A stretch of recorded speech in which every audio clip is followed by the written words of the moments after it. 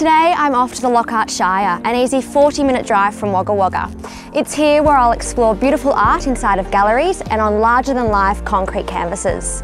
I'll also explore new heights at two of the region's most impressive natural landmarks. I cannot wait to start exploring.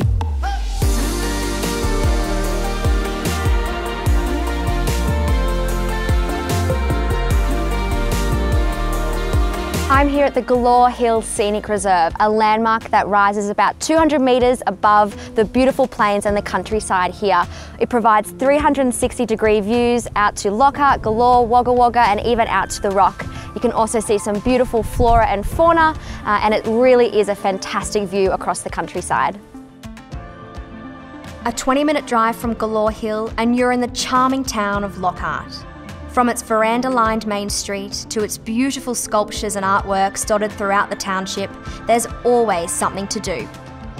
I'm here to check out Green's Gunyah Museum.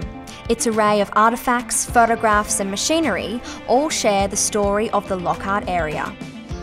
Heather, thank you so much for welcoming me here today to the museum.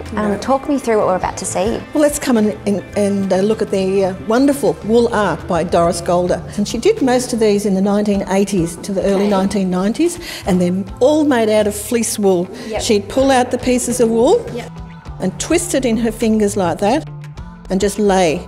So when we opened the gallery in '07, prior to that she just had them in her bedroom. So we were very fortunate to actually work up a little gallery for her and have them on display. So I've grabbed a bite to eat from one of the great cafes that you can find here in the Lockhart Shire, and I'm going to enjoy it here under the shadow of one of the town's water towers. This particular one here in Lockhart features flora and fauna that you can find in the local region and is actually one of 3 water towers. The others can be found in Yurong Creek and Milbralong. So time to tuck in. After lunch, I'm headed to the Rock Nature Reserve, also known as Kengal Aboriginal Place. It's here that I'm meeting with Wiradjuri elder Uncle James Ingram to find out the cultural significance of this incredible place. So Uncle James, thank you for joining me here this afternoon. If you don't mind talking to me about the cultural significance of where we are to the Wiradjuri people.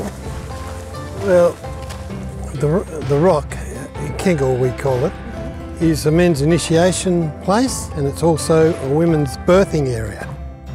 It's supposed to represent Biami, which is Orion, the star system, and then he's got 3 dingoes actually. But these are the two male dingoes laid down and await for Biami to return. And when he returns, there's 1,000 years peace. Wow. It's a very sacred site to us. Connecting with the stories at Kengal Aboriginal Place makes this region truly memorable. As the sun sets, I'm back in Wagga Wagga to enjoy a local produce picnic in the most magical of locations and to reflect on my day.